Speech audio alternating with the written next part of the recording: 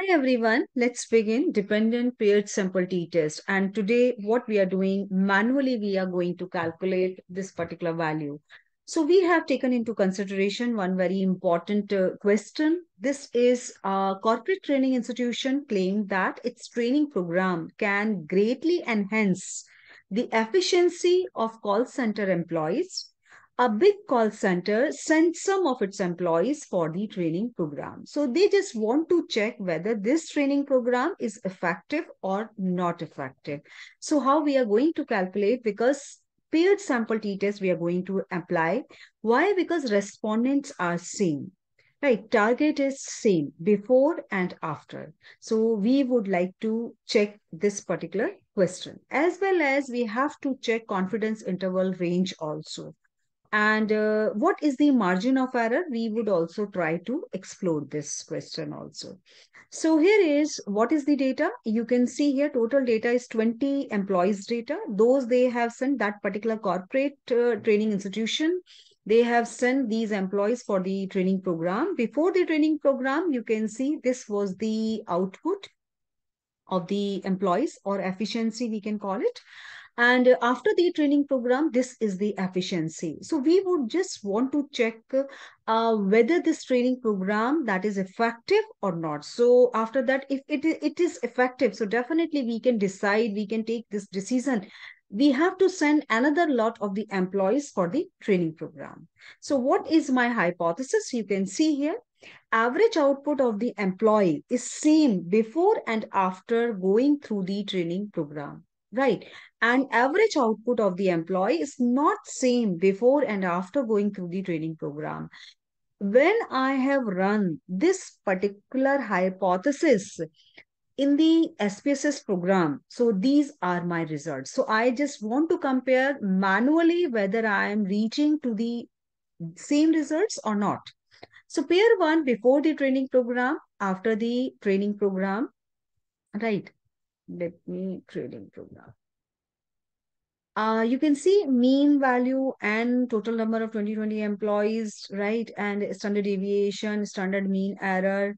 This is the significance level, correlation value, and final T value. So same T value, whether we have to achieve through our manually calculated problem. So in this case, through SPSS, what happened? Interpretation is two-tailed, p-value is 0.027, which is less than the conventional 5% level of the significance. So therefore, we can reject the null hypothesis, 5% significance level, which means that the average output of the employees has indeed changed after the attending the training program. In this case, through SPSS, my null hypothesis is rejected and alternate hypothesis accepted. So let me check, let me start this particular question problem we would like to solve manually. So let me start. I have feeded this data in Excel sheet, but I am not applying any Excel tool here, data analysis tool. Manually, I will do it each and every step of this pair T test. So this is the 20 employees data. You can see here before and after. Difference we have to check. Difference, what we have to do, I had put it this formula B3 minus C3. So what I have to do, how I have to apply this formula, right? Simply, I will select equal sign. And after this equal sign, let me select this B3 and minus this, and I will press enter. And I will scroll down this formula till the last point. So here is which formula I'm going to apply.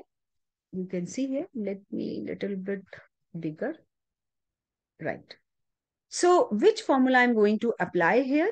Simply I'm deleting this equal sign, and here is average, because I want to check average. Average means mean value I want to check. So what I will do, I will select this entire row, entire column, and after that, close the parenthesis and enter. So this is my mean value minus 3.45 I had calculated. So mean value means X bar value. we are simply denoting through X bar. What is the T? This one is the pair t-test formula. This is my pair t-test formula. T XD. XD stands for that is difference, right? That difference mean minus mu zero divided by SD. SD again standard deviation of difference. Difference. This is my difference XD. You can see here. And difference of the standard deviation of this difference and divided by under root n. And you can understand because 20 sample size I have taken. So that would be your n. So now what we have to do, simply I had calculated for applying this pair t-test, X bar D I had calculated, that is minus 3.45. Mu 0 is equal to 0, right? Because null hypothesis said that would be equal to 0 because there is no difference before and after. That is why it is 0. SD we have to calculate first and is already given. So now I would like to reach on 6.45. This is value, how I have to reach this. So what is the standard deviation? This is the X bar, right? Here is D also I should write. So there should not be any confusion. XD bar, XD bar minus 3.45. You have seen how I have to reach on this value. Standard deviation. This is the standard deviation value 6.45. This is the formula of standard deviation. What we have to calculate? Here is n minus 1 means here is n 20 minus 1 means 19 degree of freedom, right? This is the n minus 1. Alpha value 0.05. We have to calculate summation x minus x bar whole square. So what I will do, you can see here, x bar value is here. What formula I have to apply? XD minus X bar. And I did it same. I had applied, here is, I'm just writing here, equal sign and select this minus select this, enter. So minus 64.45 and drag it till the last value. Here is. This is my last entry. So now what formula we have to, how we have to reach on 6.45205, because this is, I am going to apply here equal sign, and after this equal sign, standard deviation, STD. Here is, you can see there are the two choices, STDV, standard deviation dot P. P stands for population. STD, standard deviation of sample size. So I'm going to select standard deviation sample size. And I had select this. After this, I'm going to select entire value of till 20th sample and close the parenthesis and enter. What happened? I think there is, let me check. What happened? Sorry. What happened? Because that is the, we require x minus x bar whole square. So first of all, we have to apply this whole square value. What we have to do? X square value, how we have to calculate it? Simply what I will do, equal sign, select this and multiply it sign, and please select, again select this, please enter. And again, please drag this value till the end, till the 20th sum, right? And after that, what you have to do, you have to get the summation of this. You will get the summation of this. So that is the what value, what formula I had applied, equal to sum, and after this you will select all the values here till here, right? Close the parenthesis and please enter. It's the same value, right?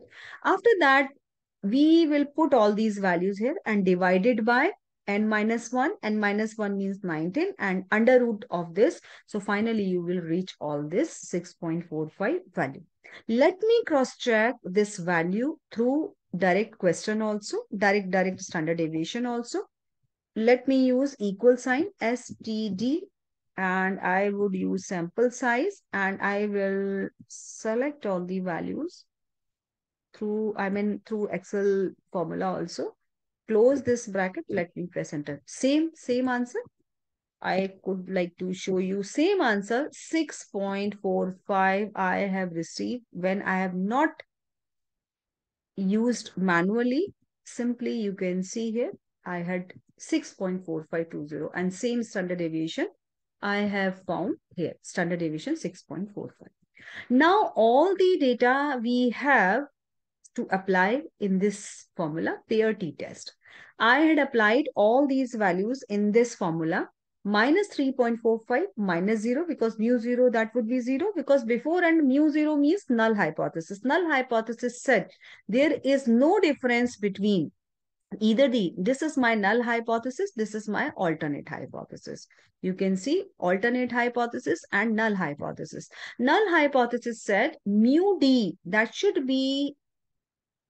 would be greater than 0 or it could be equal to 0. So same thing, and alternate hypothesis when mu d would be, less than 0 and it would be equal to 0. I should correct this. That would be, here is, that would be greater than 0, right? This formula would be here. Let me correct it.